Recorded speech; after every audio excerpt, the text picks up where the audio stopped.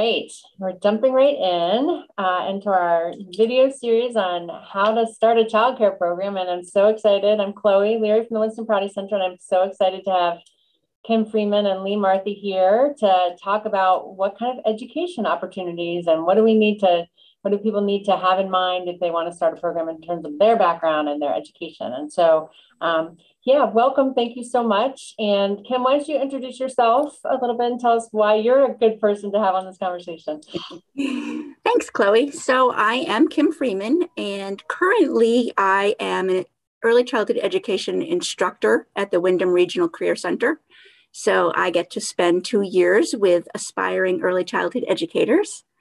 And I come to this work with 30 plus years experience working in every possible component of early childhood education, working my way up as a preschool teacher to a director, many, many years doing many, many things. So I'm excited to be here because I have opened multiple early childhood education programs. I have navigated the education system to get myself from point A to point B, and I'm just excited to be part of this project. Great, thank you so much. That's a lot of experience. We might have to do another session with you, actually, now that I think of it. And Leigh, yeah, tell us why you're great to have on this call too. So I'm Marthe, and I'm one of the academic coordinators at the Community College of Vermont. And one of my primary roles within the institution is to help people navigate our degree program and our certificate program with college courses. Community College of Vermont is the holder of a lot of higher educational opportunities and trainings. And so I do part of that. I don't do all of that. Northern Lights lives within the Community College of Vermont as well. And so I have lots of great colleagues who do that work. And I'm also an alum of the Community College of Vermont's early childhood education program. I'm a curious person who loves education, and so it was a great opportunity for me to learn more about the program and to become a better advisor by taking those courses. So that's so great. So you have hands-on experience with what I do with the educational piece of it. Yeah. So great. Good. Well, let's jump in, and I'm going to start actually with just to say we've been focusing a little bit on particularly people who might want to start a business in their homes, because in this current crisis of not enough childcare, it's sometimes an easier lift to rather than just try to stand up a big center or something like that. It just seems like incrementally it's easier. So yeah, what are some of the educational requirements or credentials that people might need if they're thinking of starting a program? And either one of you can start. I could jump in here. So I love that you're starting with the fact of if people want to open an early childhood education program in their home, because for starters, anyone opening a program has a year to complete the requirements that they would need. And the requirements, the credential for an early childhood educator working out of their home would be as simple as taking the foundations trainings through Northern Lights at CCV.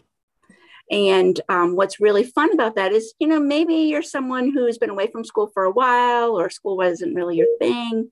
The fundamentals packet is really comprehensive in that it looks at all of the different components of operating an early childhood education program.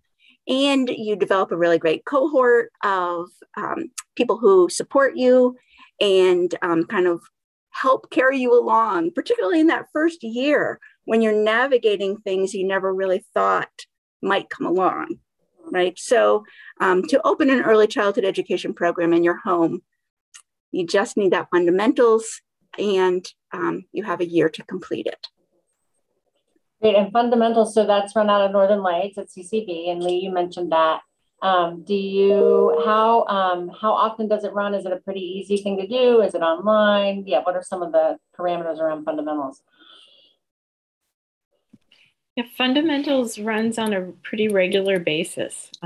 Summer, I think they've taken a little break from the program, but my understanding from some of my colleagues is that they run it on a fairly regular basis so that it's accessible, and it's been something that we've run on site at the campus, but they've gotten really great about making these things remote. One of the gifts of COVID is that we've learned how to do this remotely. And for folks who are, based out of their own homes, it's kind of nice to put the kids to bed and have dinner made and to go onto your computer to do the work that you need to do. So I know that we're going back to more face-to-face opportunities. So for folks who want to network and make those connections, we're going to start seeing more and more of that happening again as we've gotten a handle on this pandemic a little bit more. But yeah. Great. And so, right, if people have a year to do it and it runs pretty often, that seems like so low barrier to entry in a way. So that's not. And that remind me is it 40 hours of class time? 45. 45. Okay, great, good. And so it's not for credit, right? College credit. It's a certificate. Right. The equivalent, if someone knew that they were interested in actually building their college credential, then the equivalent would be a child development course. So you could either do fundamentals or take a 3-credit child development course, and that was the requirement. Okay, great. So if you already have a child development course, could that count? So somebody who already has that background. So these are for folks who have never necessarily had, or if they just wanted to do some refreshing, but it's okay. Yes. Great. And how expensive is it? Do we happen to know how much is fundamentals? Fundamentals, I think, is $75. I think it's right. It's not expensive. I think that's the right amount. So it's not prohibitive for most people. Yeah. And I think there are scholarships available as well. Yeah, that is really great. Were you going to say something, Kim? No. I was just going to add that, there are two types of people, right? There are the people who want to go and do the college coursework. And then again, for those who might feel a little nervous about that and want to dab their toe in, again, fundamentals helps with that because it's building knowledge, and there's a component where you're showing your competency. You would have observation done on you where you could really be able to talk like, yeah, I was working with those 2 children and I really didn't know what to say when he grabbed that toy from her, and getting that support as you build your knowledge and abilities working with young children. I think one of the maybe downsides of a home-based program for some folks, we talk about this a little bit in another session, is it can be isolating, right? If you're at home doing your program, and I know there's really good support networks, but it can feel, like you wonder what to do. So that's good to, think about the different ways you might get support or feedback or reflection time.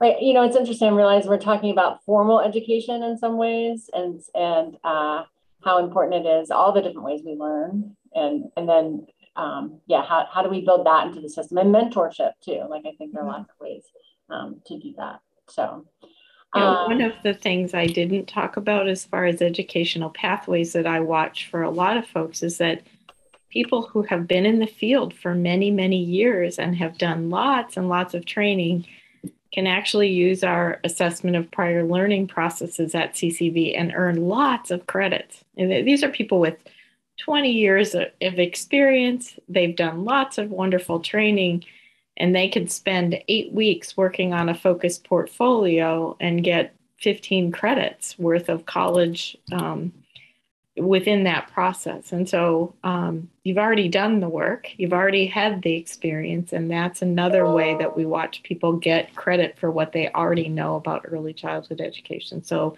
that's a valid program that I see people use all the time. And that's you just contact CCB and sort of ask for that Is it its own course? Do you have an advisor? There's a course, and the faculty member guides you through the process of earning those credits and gathering your materials together. So yeah.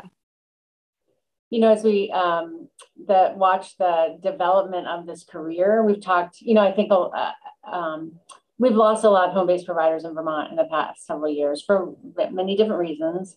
And I think one of them that people pointed out is, the credentialing or the expectations have changed a little bit, even though we just talked about that it's a low barrier to entry around take a class and you could get in. It's just, I think it can feel intimidating. And so hearing that your experience matters and you can turn it into college credit, I think is really, I know it's a lot of work. It sounds like, it's not like it's necessarily like, wave a magic wand and it happens, but that's powerful that you could turn, your experience and your knowledge into college credits, and that's another pathway. So what's it called? Assessment of prior learning? Yeah, our program is an assessment of prior learning, and there are a few different ways that you can attain that, a course challenge or the focus portfolio, or there's a bigger process called the assessment of prior learning that's a whole semester long and allows you to look more at the program, but it's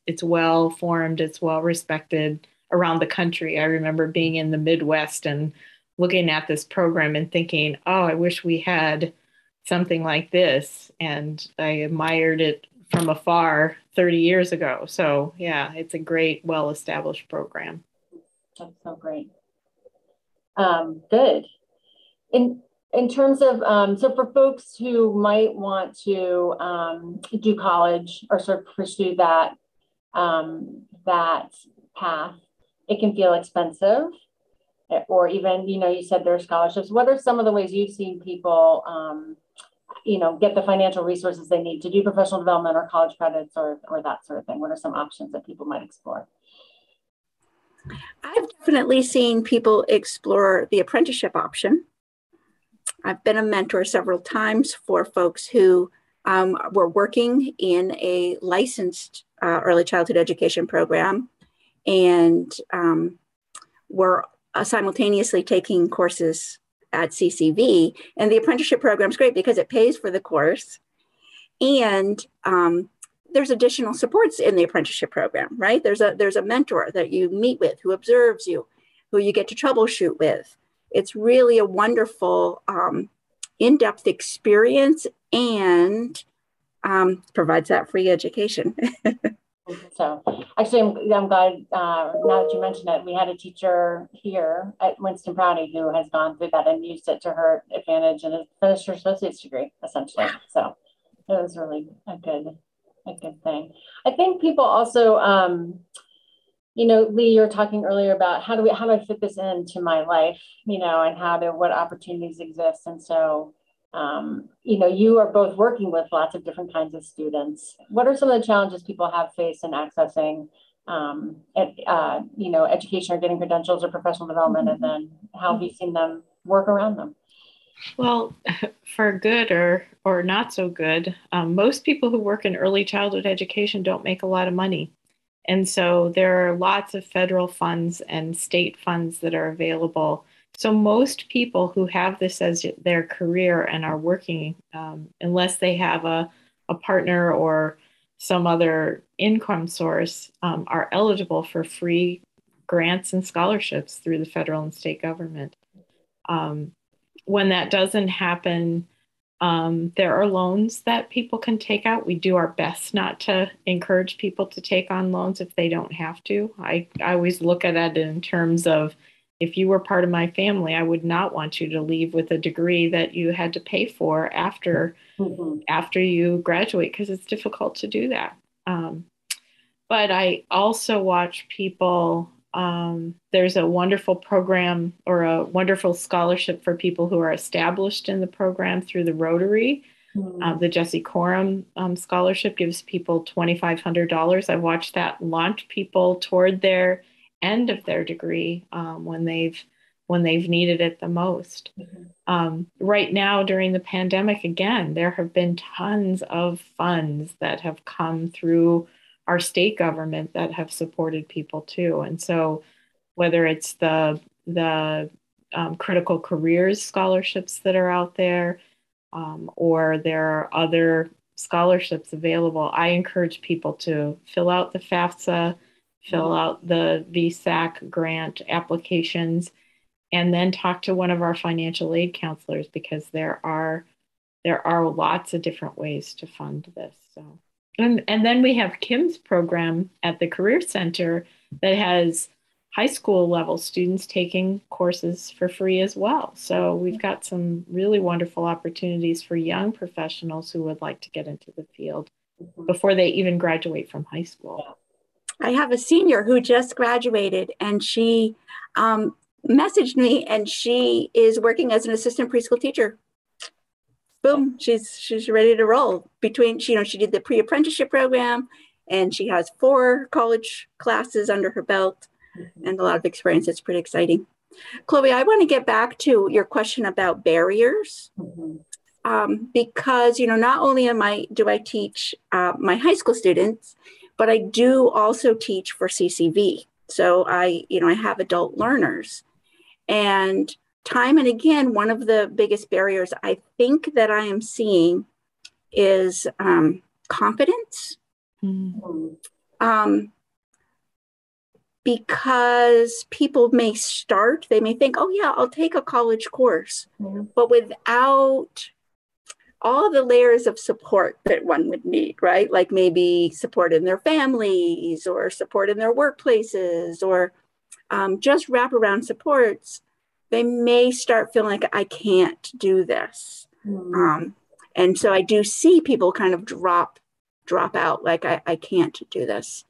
So I just want to encourage, if anyone is out there thinking like, I can't do this, you can do this.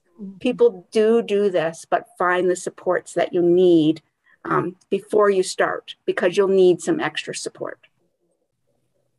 I see the same thing, Kim, when I have students and many people think I can only take one class at a time. I'll never get there. I'll never be able to do what I need to do. But I regularly watch students take one class at a time, because it is what they need, they can manage. And that's the wisest move they can make. A degree, it's not a sprint. It's a marathon for a lot of people. And I think that is okay. I mean, people in this field are doing sacred work with kids and community, and it takes a lot of energy, but it is a way for you to, I think, for people to network, to learn new skills, to learn new things that they had never considered before, but they only need to do it one at a time. They could go more full-time, and that is an option too. But, for most people, finding that balance is really important, and finding the resources that they need is really that balance. Yeah.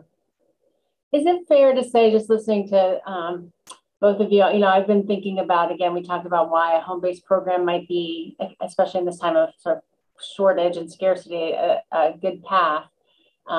Easier.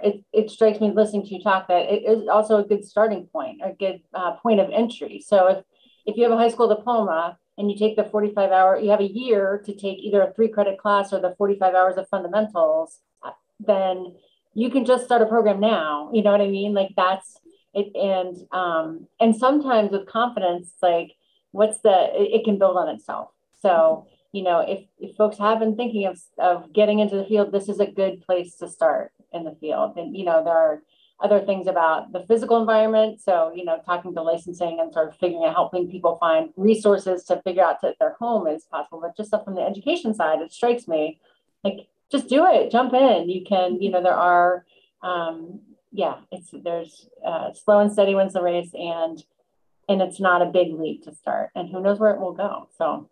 And you can, and just like Leigh mentioned, taking, one course at a time, if you open a home program, you can start small. I started with just a couple kids. I had my own baby. I took a couple kids. By, 13 years later, I had a house full and after school kids that came to boot.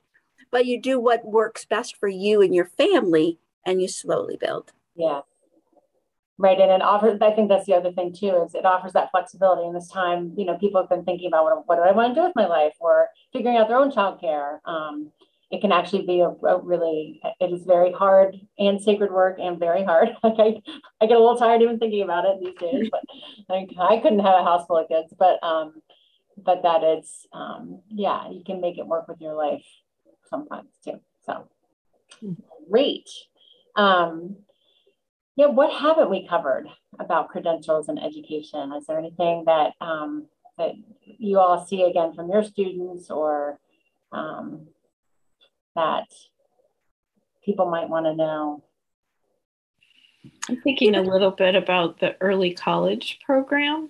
Again, that's a new thing that I think for folks who are in the high school age and, thinking about early childhood as a career path, early college will allow you now to do a whole degree for free if you start your senior year. I mean, you could start before with Kim's program in the Career Center, but someone could essentially get their associate's degree for free, and start their own program by the time they're 19 or 20 years old, and to have a thriving business that would allow them to do that, either to go into a career center, but you could also do this at home.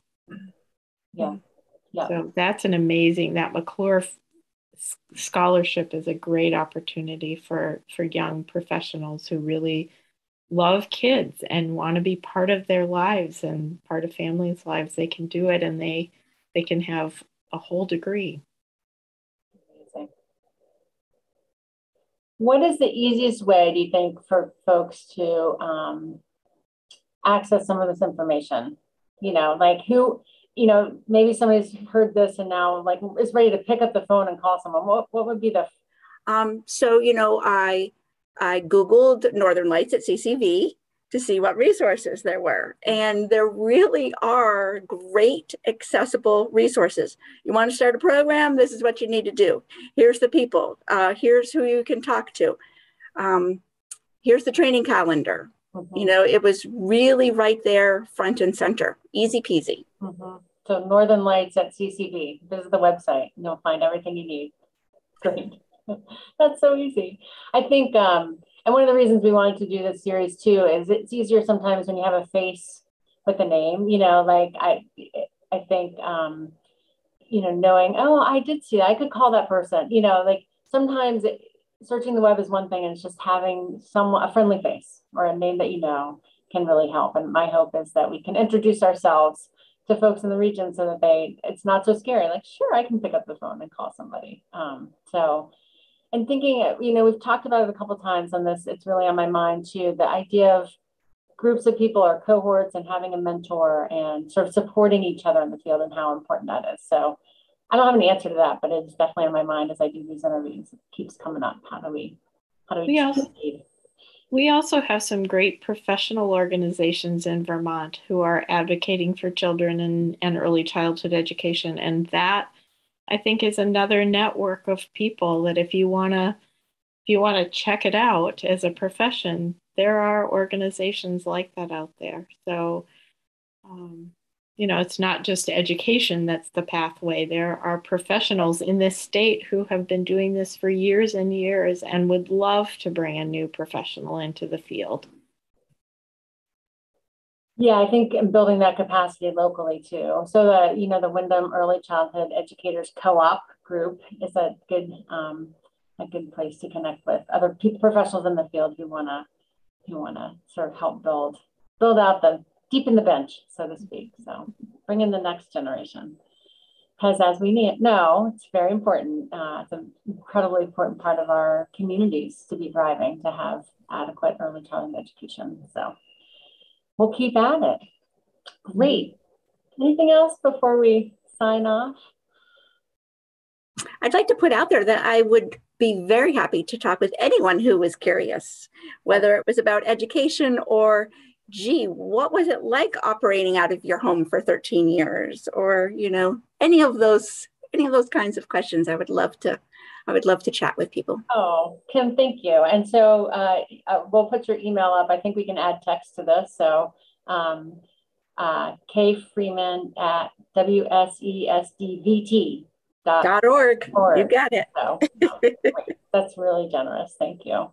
And same, right? I'm kind of, anybody, feel free to give me a call. I might not know the answer, but I could probably find somebody to help you.